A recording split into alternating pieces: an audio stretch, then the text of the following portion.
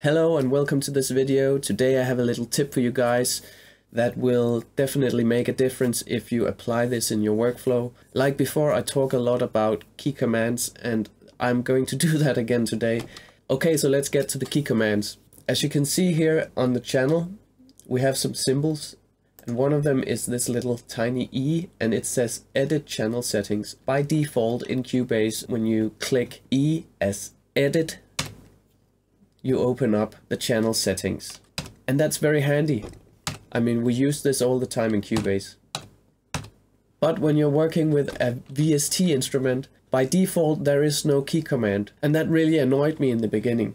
So what I decided to do was to make a key command very close to the one that opens the channel settings. So what did I do? I made my own. So go into Edit up here and then down to key commands, go to the search bar and then write Edit VST and then click the plus sign to search, and here we are, Edit VST Instrument.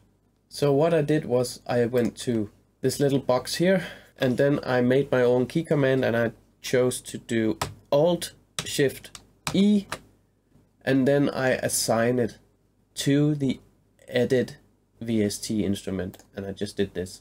Alright, and then you hit OK, and now when you go here, you click Alt Shift E, you open up the VST Instrument. You can copy my settings or you can make your own, but do it because it will really help you.